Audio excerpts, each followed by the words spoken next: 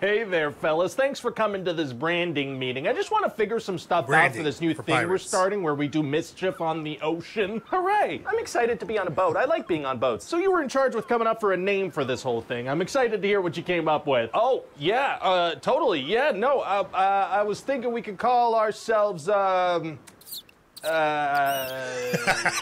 dessert mice. I don't like that. Pie Dancing on a pie. Ooh, now we're talking. Yeah. So this is pretty much like his the company that names things type situation, but with pirates. Hey, now what about clothing? Obviously you all have some very good-looking shirts on. They tie up with strings. They sure do, and I was thinking maybe scarves could come into play. And earrings. Scarves and earrings? That sounds fancy and dandy. Oh wait, aren't we supposed to be scary? I mean, what's scarier than men wearing sassy things with confidence? No, I think he's right. We should have something kinda scary. We're gonna be doing a bunch of vicious murders after all. Right, maybe our logo is a skull. Spooky skeletons are spooky. Not scary enough, I think. Maybe it's a skull, but it also has some bones laid across each other behind it decoratively. Yeah, no, that is actually really scary. What kind of psychopath finds a skeleton and makes a centerpiece out of it? The dessert mice, that's who. No, we're going with the other one. Okay. I have an idea to pitch as well. Let's hear it. Okay, hear me out on this one because it's a little nuts, but what if we...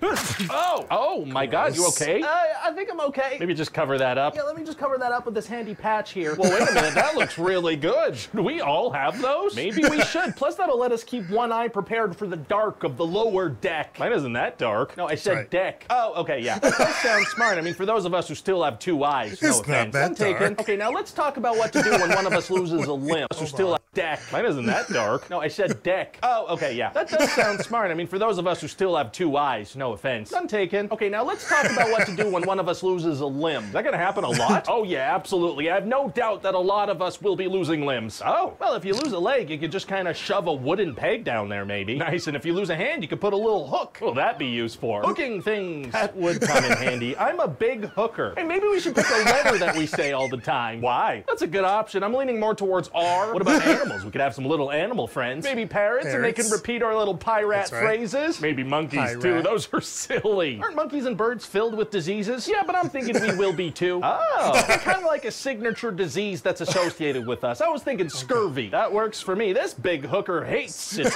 So good, because that won't really be accessible to us. How about syphilis? Oh my God, wait, what? Oh, I've seen this guy around. He's real weird and pervy. Maybe we could all do this thing where we say, yo, ho.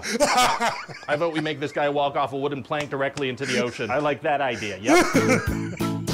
Yo. Hi there, hello, it's me, I'm the Adstronaut. I'm on an ad space to talk to you about Skull and Bones, the new open-world action-adventure pirate game from Ubisoft that I cannot stop playing. So hey, did you know that being a pirate is fun and cool? That's what I've learned by playing Skull and Bones, and it's made me want to make my whole life pirate-themed, to be honest. See, in Skull and Bones, you get to customize your pirate and your ship, which inspired me to paint a giant skull and crossbones onto the side of my spaceship. That sends a clear message to other spacecrafts that I will be firing a cannon at them. That's just what I do now. I'm a pirate now, you see.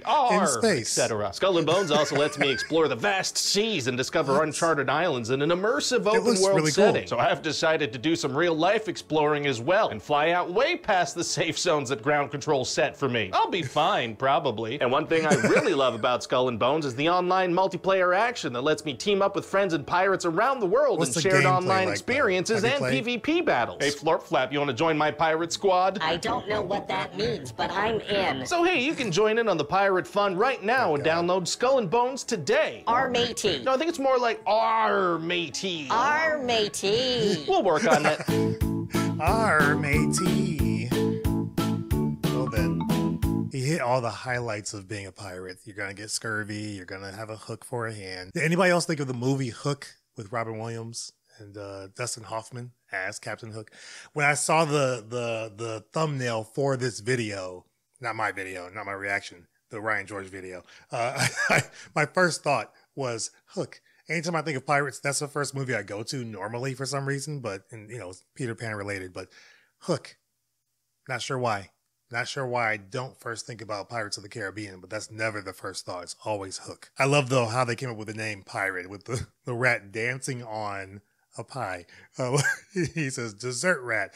But it's cool to see that he's kind of changed it up a little bit. It's not always going to be these guys in an office coming up with names for things.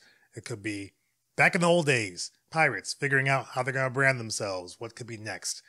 Give me your theories in the comments below. What do you think could be next that he could do? So let's give him some ideas, maybe. Let's try. Thanks for watching. Hopefully you enjoyed this reaction. I had some fun with it. I had some good laughs. Hopefully, again, you did too. Subscribe down below. Hit that like button. Comment below again. Theories on next ways he could go with this, or just your favorite part. Let me know. Thanks for watching. Appreciate you guys, and I will see you on the next video. Take care.